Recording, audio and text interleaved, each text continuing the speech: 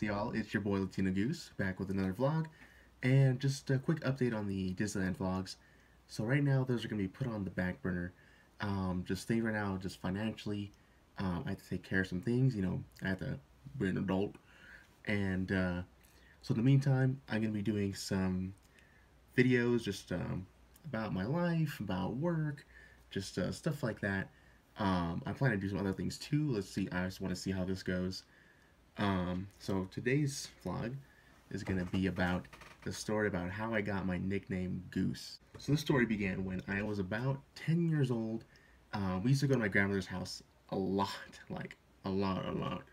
You know, being Mexican, you're part of a big family, so you know you're you're always around each other. You're always doing things. You're always at barbecues or birthday parties or just drinking, you know. And so one day we're in my grandmother's backyard, which it's not the biggest, but it's not small. It's an average sized backyard, and there's about 30 of us trying to play football here. And you got from me, from 10 years old, to my uncles who are about 40, in the 30s, 40s at the time. And of course, if you haven't noticed, I'm a big motherfucker. And when I was young, I was a little big motherfucker. And so of course I would always be playing defensive line, and I loved, you know, tackling people because I was big and I can take down people and, you know, knock some heads. And my uncle was playing quarterback, and my uncle is not a small man.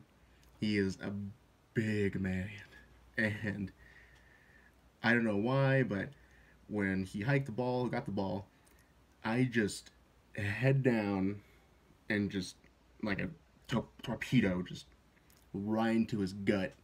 I mean, just boom. And he went flying, and of course everyone's just like, it's just like, and someone, I don't remember who, it was probably one of my uncles. They were like, man, that's a little Tony Siragusa. And for all of you non-football or sports fans, Tony Siragusa, I will put a pic right here. He was a defensive lineman for the Baltimore Ravens in about the 2000s, and he's a big dude. And I guess I reminded them like him because I was big. I can tackle people, I guess. And ever since then, everyone just has called me Goose. It just stuck with me. I mean, no one really calls me by my real name anymore. At least with my family, it's always, "What's up, Goose?" So that's kind of like, that's where I got my name from, and it's probably gonna stick with me until the day I die. I'll be Grandpa Goose Or Daddy Goose. So, so yeah, I hope you guys like that story. I'll keep you guys updated if the Disneyland vlogs come back or not.